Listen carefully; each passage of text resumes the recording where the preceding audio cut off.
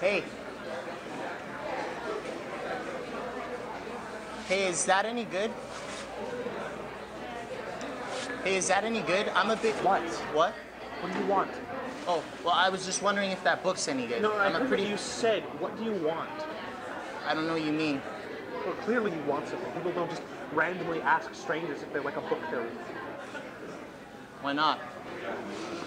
Because you have no idea what my literary tastes are. Any response that I give is meaningless. If I were to say that this was the greatest book I had ever read, that would mean nothing to you. For all you know, this is the first book I've ever read. The same goes for if I said it was absolute shit. Each response is meaningless, so I ask again, what do you want? What? Clearly you're not understanding what I'm trying to say, so why don't you just go ahead and say whatever it is you were going to say. Well, honestly, I didn't really think about that. I just wanted to make small talk. Why? Well, what do you mean, why? Why do you want to make small talk? Do you know me? No, but you were reading a And book why and do I you like... want to talk to me? Can I come sit over there with you? I mean, it's kind of awkward talking like this.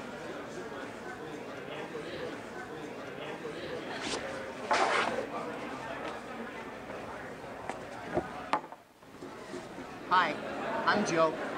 What's your name? Jack. Hi, nice to meet you, Jack. So how's it going? What are you doing? What do you mean? You were supposed to tell me why you wanted to make small talk. Oh, right. Yeah, well, I was sitting over there, bored by myself, and I saw you sitting here with your coffee and your book, and I mean, you looked like you were having a good time. So I thought to myself, wow, that guy looks like he's having a good time. And I want to have a good time. So I thought, well, maybe it's the coffee that is making you look so content. But then I realized that, you know, I had a coffee and I didn't feel nearly as happy as you looked. So then I thought, well, it must be the book. So that's why I asked you about it. Oh. Sorry if I bothered you. No, I'm sorry for getting mad at you. It's okay. So how is it? What? The book. Oh, yeah, it's okay. I kind of feel like I know how it's going to end already. It's kind of annoyingly predictable, but I'm already more than halfway through, so I feel like I have to finish it. Why do you feel that? Because I spent $29.95 on it. If I were to give up now, after spending so much time reading it, I would feel like it was all a waste. Well, what if you get to the end and you absolutely hate it? Wouldn't that be more of a waste than if you just pulled the plug now? I guess, but I won't know that until I get to the end. The ending could totally save it, and then it would have been worth all the time and money. Yeah, that's true, but it's still a risk. I guess. Yeah, that's why I start books at the end. What? I start books at the end. How does that work? Well, I read the entire last page, and then if it feels satisfying enough, I will go back to the start and I will read it all. Okay, that completely ruins the experience. Not really. Yes, it does. If you know something's going to end, then you can't enjoy anything that comes before it. You're just sitting there the entire time, just waiting for an ending that you already know is coming. I would No, I completely disagree. If you know something's going to end, it makes everything up until that point all the more fascinating because you're sitting there, you're constantly wondering, how is it going to get to the end that I already know about? Yeah, but think about all of the wonderful surprises and the twists and turns that you're missing out.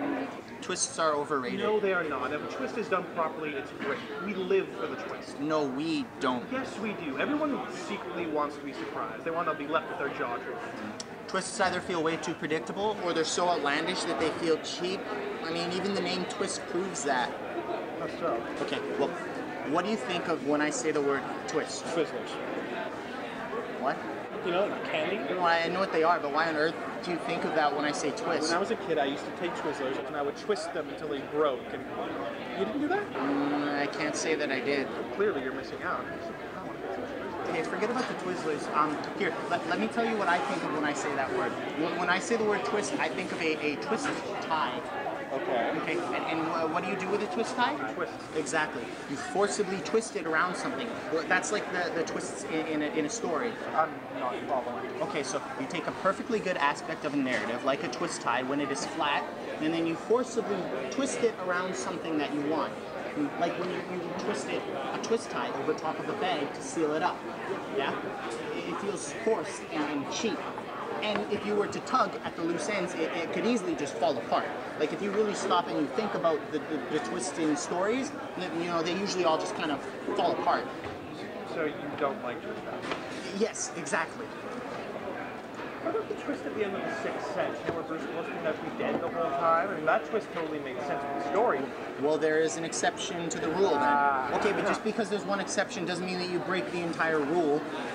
I mean, did you like the twist at the end of The Happening? No. Did you like the twist at the end of The Village? No. Lady in the Water? No. The Visit? All right, why are all of your examples M. Night Shyamalan? Have you never seen a Hitchcock film? No, he just proves my point.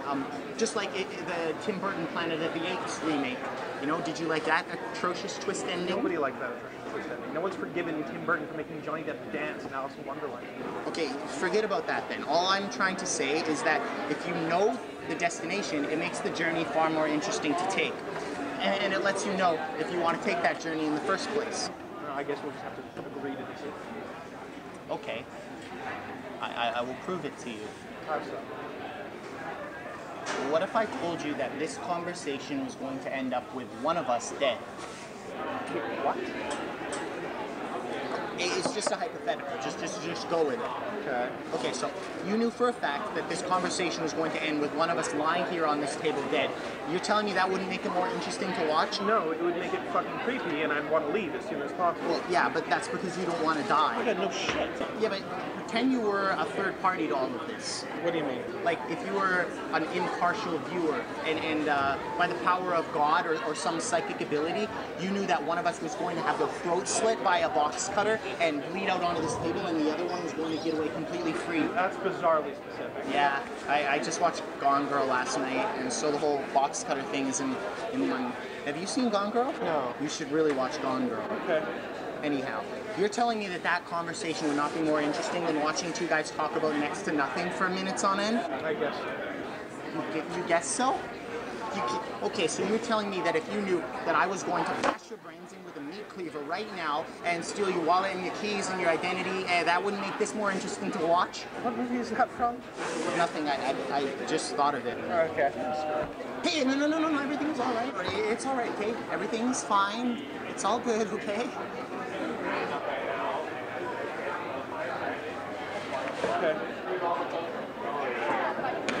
Okay, well, here, let's use a less graphic example. How about poison? Poison?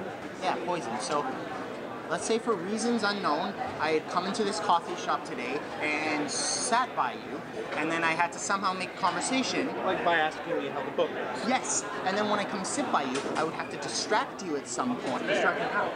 I don't know, I would just have to do it long enough so that I could slip some lethal poison into your coffee. What? And then all I would have to do is wait for you to take a sip. And then my plan will have worked. Are you saying that you poisoned my coffee? No, I'm saying that hypothetically I could have. No, well, hypothetically, I don't think you could. Hypothetically, I've been keeping that coffee in the corner of my eye this entire time, so I knew that you haven't touched it. Are you sure? Yes, I'm sure. How sure? Very. Sure enough to take a sip? I think maybe I'm not 100% sure. See?